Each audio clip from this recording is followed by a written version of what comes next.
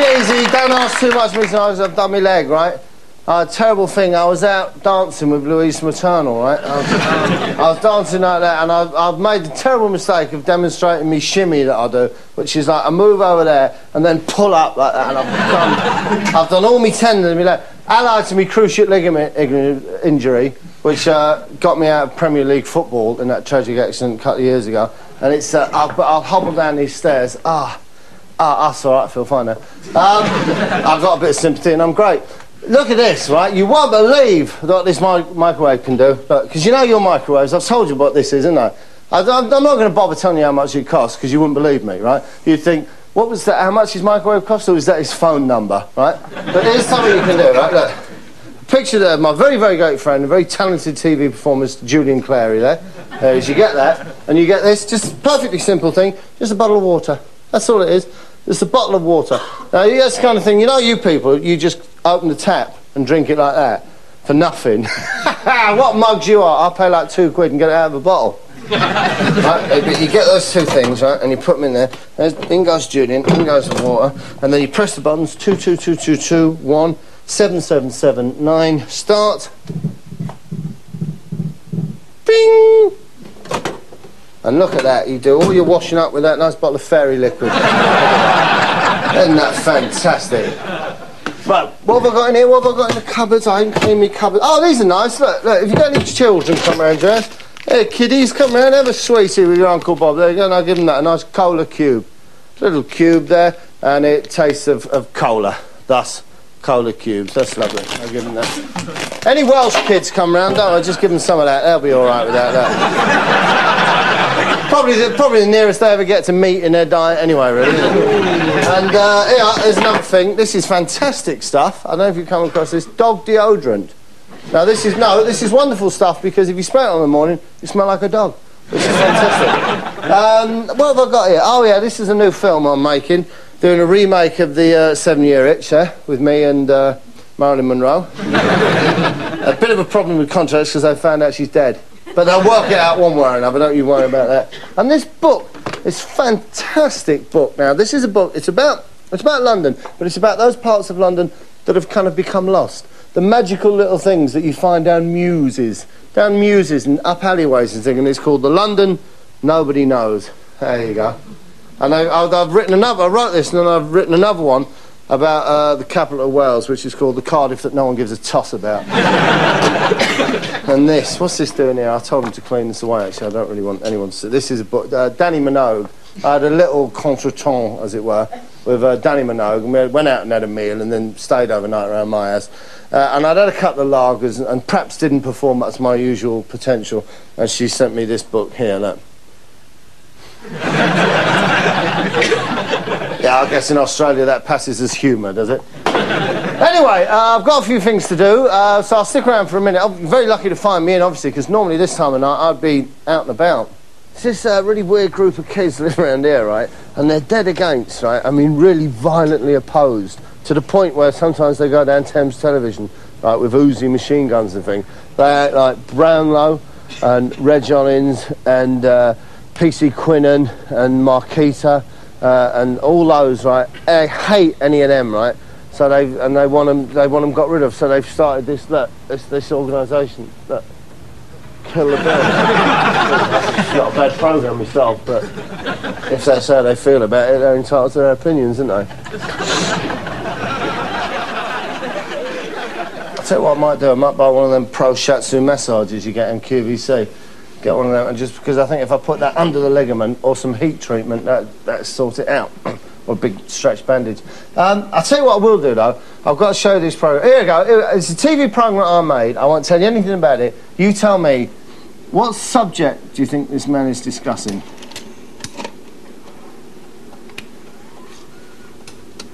Well, I'd been doing it with humans for quite a long time, or thought I had, and then suddenly I found that I didn't get as much resistance from animals, and I used to sort of sit and an animal would come up to me and I'd think, I know what you're thinking.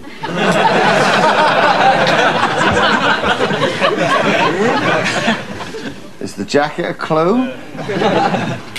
And how often should you keep trying that? Try one thing until you're successful with that and then build up to another, maybe one a week. Stuffed penguin, a clue at all? Or dozens of cats putting balls on their noses or something. What would you say to people who may watch this show, not particular animal lovers, and say it's all a load of rubbish, doesn't know what it's on about? What would you say to that? Well, they might be right, but I'd look at your pets if I were you. I'd look very closely at them and I'd see how they respond to you, and particularly how they respond to other people too. Because they might be having an affair. Now, what is this about? In fact, it's not at all about what you're thinking. This man is, would you believe, a pet psychic. This man can delve into your... It's called Psychic Pets, right? And the one thing I love about this program, A, it cares about animals, and yet this woman has killed a zebra to make her pants, right? But one thing I loved about it more than anything, the thing I was proudest of, was the opening titles, right? Which I did. I did these opening titles when I was ill, right? I had a very, very bad case of food poisoning, and yet I still managed to drag myself into the studio and cut the opening titles. Unfortunately, I was suffering with flatulence, and just at the end, I couldn't hold back any longer, unfortunately. But I still think they're good.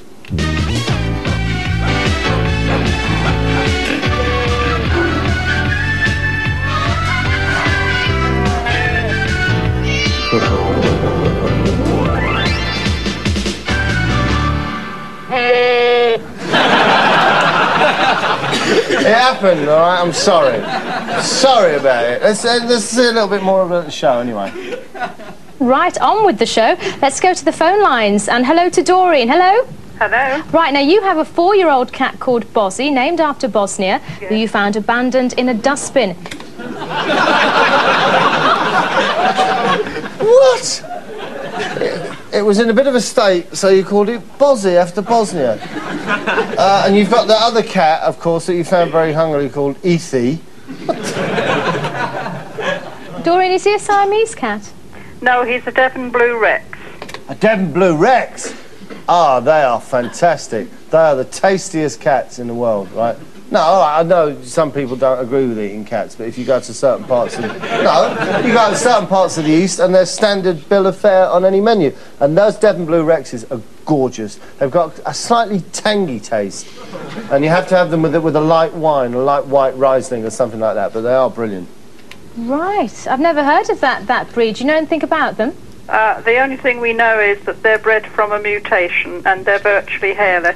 Right, do you know anything about Yes, they're this? very sensitive. They often look quite bald. The ears particularly look quite bald. They're an acquired taste. Some...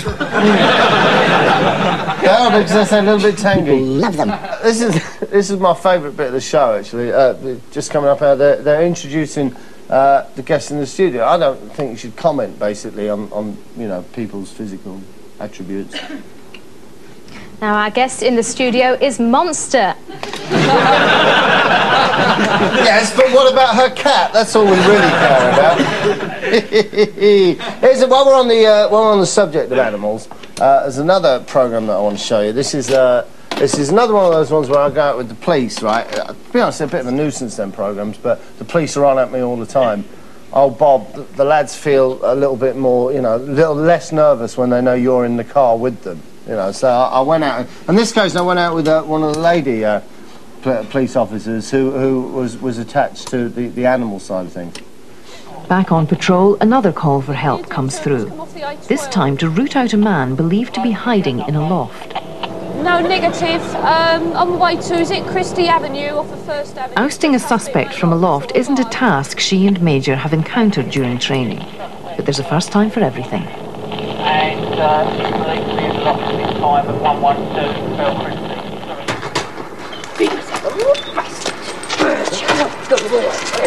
You might want to watch out on this. This is a woman I only ever worked with on this programme. Rather sarcastic feminist doing the voiceover. After a brief pep talk from Leslie, Major is suitably psyched up and ready for the job. Several burly police officers are already in the house. So far, none has felt the need to risk life and limb by confronting the suspect in the loft. They'd rather Leslie and Major did that. They are simply following correct police procedures, all right? Article 4, Statement 6 of the Police Code is don't put yourself in danger. If there's a bird coming, let her take the flak instead. Everybody knows that. Wife he's over at that end of the loft where he hides in the past. Yes, we have called him and he doesn't want to come down. So could you put your dog up and see if you can get him down for us, please? Right, they're going to put the dog up, but as someone like myself who's trained at Hendon Police College knows, before you send the dog into a situation like that, you have to give one more verbal warning. But this mustn't be done by a police officer. You must get Wayne Etta Slob from the Harry Enfield show to issue this verbal warning. That's what we can do for you. Last seen falling down the stairs. I'll catch you. Thanks, mate. What's his name? Sean. Sean. Sean! Sean, can you hear me? You're going to come down now before I send the dog in there? Come down now! I'm having a fag! So anyway, they've warned Sean, Waynetta's warned Sean, and he hasn't come down. Sean's now in more trouble than he could possibly dream of, because Sean, they're going to send the dog up, mate. So, wow, you better be prepared for big, big difficulties in your life, boy. You're going to wish you'd never embarked on a life of crime, you damn thrill-seeker. Sean! Do you got any weapons? Right.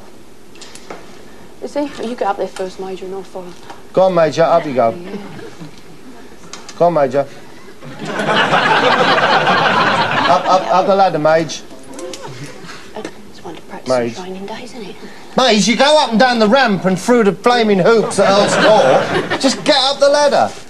Oh, God.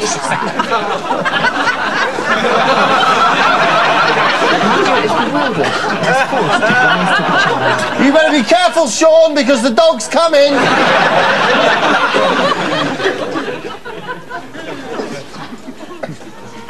Some of them would bunk up from the other end.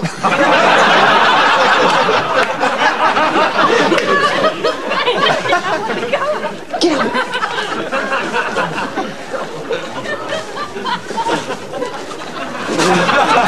Sean, it's too late to come down there because we've blocked the whole lot with the dog, fortunately.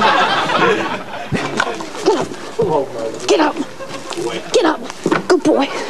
Find him. Find him. Where is he? Find him. How big does she think the loft is? He's obviously there.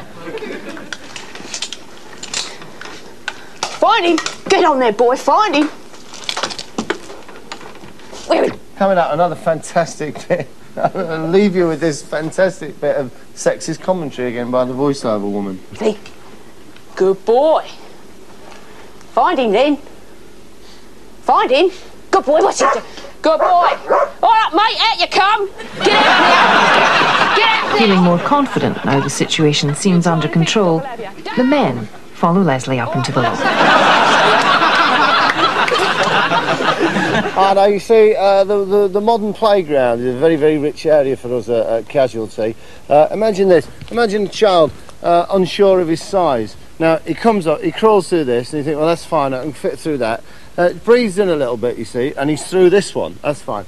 But you see, when he gets to this, can you imagine the scenario here? Head goes through, fine, no problem, but then he's stuck, you see. So what you've got then is you've got the fire brigade have to come and cut him out, rush him to Holby General, and all sorts of post-traumatic shock and everything there. This is perfect, this. Absolutely perfect. Because what you've got as a builder, maybe in part one you see him playing nice through here, after the adverts he's through here, and I think you'll know at home what's coming, that eventually he's going to be stuck.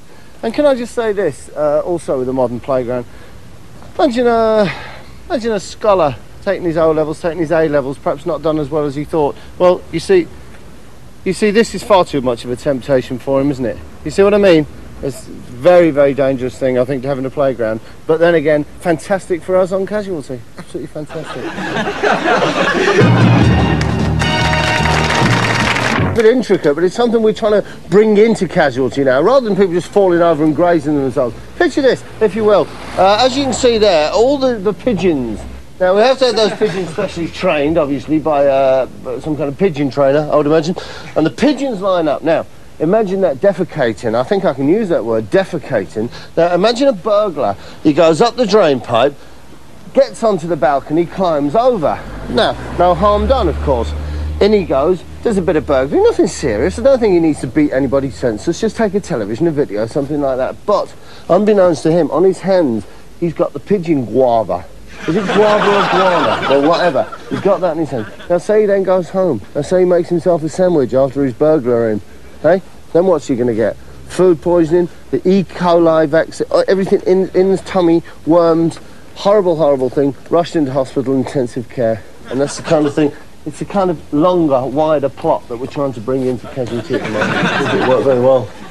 And all because of a few very innocent pigeons. Fantastic.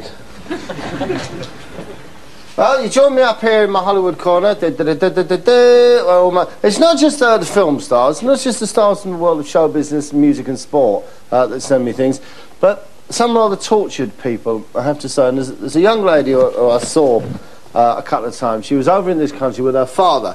Her father was over here actually on what I guess what you would term sort of a state visit. I think he visited John Major for talks, and then he went to see the Queen. He's a very important man in the United States of America. And she got, I have to say, a little bit infatuated by me. I think I was kind of the archetypal big daddy figure Englishman. And when she went away, she's written to me, and bless her heart, she sent me this. She sent me this hat with her name on it, which is very lovely. I don't know if you can see that. And this as well. This isn't so much a gift. They were round here, bless them. I had them round playing cards. It was my favourite show business couple, and they left these behind. Look, there's the crankies have been round. That's lovely there. So what I must do is I must mail them back to them. That'd be nice. Oh, I'll give them to them when they come around to play whist next Tuesday, I suppose. That's lovely. Anyway, moving on. Oh, where was I? Oh, remember that programme I told you, that programme that I made about the dog, right? So, got the dog in the loft, got hold of the guy, right, Sean, captured him, dragged Sean off, right? End of problem? Major has made himself at home up in the rafters. But how do you get a dog down from a loft? It's me. I'll do what I do is just leap off about the 5th step. Leave. Right. Can you not just jump down?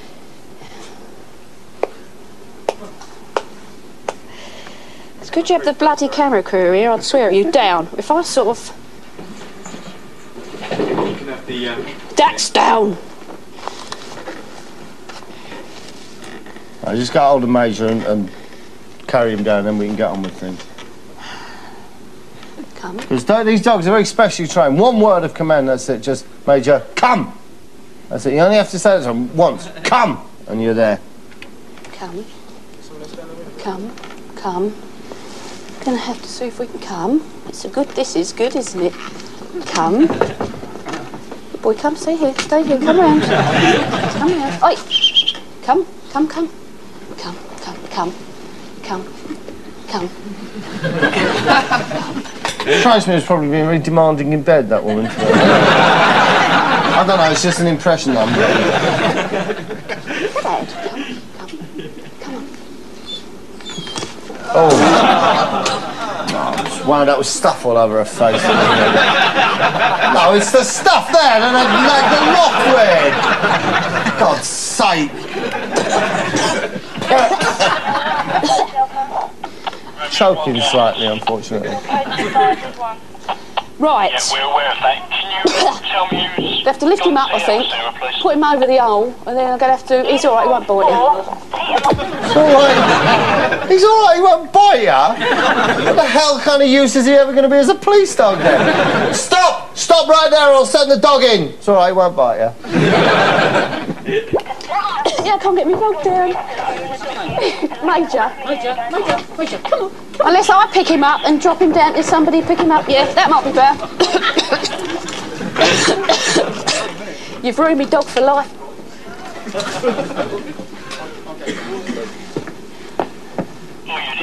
Come here.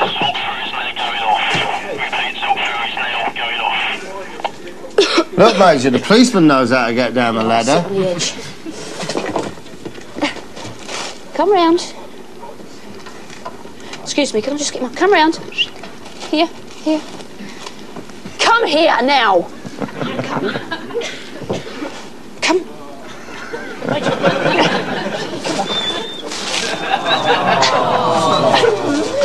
I wouldn't R too much, because in a minute he leaps up and rips that guy's throat out. So, a very funny piece of television. Now we can do. Do you want an answer to that? Right. Give us your legs. Yeah. Trust me, I'm a policeman. All right. Okay. Right. Hold on there, and I'll hold you. And we'll all go down together. Ready? I can't step up. Ready?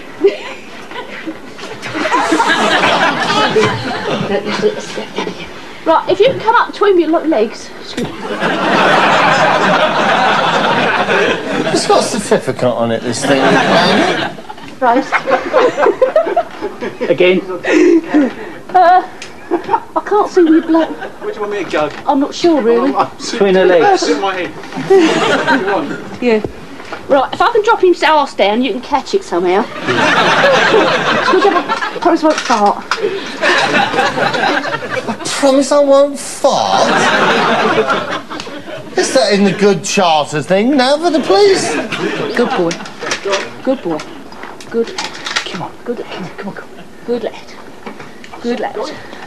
Good boy, steady. Put your feet on there. Good lad. Good lad. Come on. Good lad. Good. Got him? Yeah, go on. There you go. Got him? Good boy. You want to be a dog officer? So, the basic lesson we learned here is if you ever rob a bank, mug, anything you do like that and you get chased by the dogs, just any ladder. Any bit of scaffolding and you're there. Actually, that's reminded me, I've got to go because I've got to go and release some dogs from my loft. That's no way to talk about Nolan sisters at all, isn't it? I've got to go, I'll see you later. Cheers.